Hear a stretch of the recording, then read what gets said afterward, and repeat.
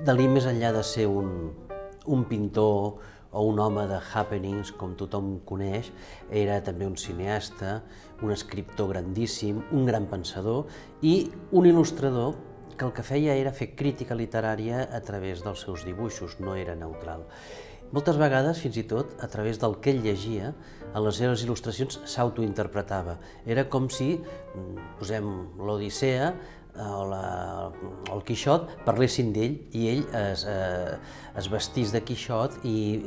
aportés la seva visió pròpia en els dibuixos. Dalí és autor de grandíssims llibres autobiogràfics com La vida secreta, però també va il·lustrar magnífiques obres de literatura universal com Els cants de Maldoror, 10 recetes d'immortalitat, o el que hem parlat, el Quixot, fins i tot en dues versions, o una monumental versió de la Divina Comèdia. Per tant, Dalí, hi ha una part soterrada que no està als museus, però que està molt a prop, en perpètua intimitat amb els seus propietaris, posseïdors,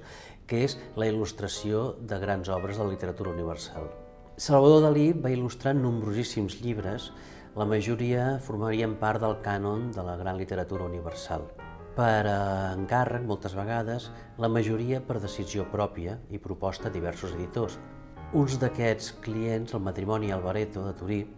li van encarregar llibres com la Bíblia Sacra, Paternoster, l'Odissea,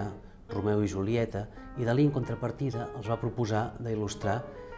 les 1001 nits, aquesta gran, magnífica, boja, gairebé surrealista col·lecció d'històries orientals que té un punt eròtic i que no sabem encara per quins misteris del destí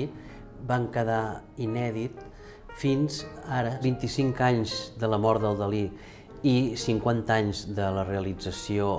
dels dibuixos de les 1001 nits,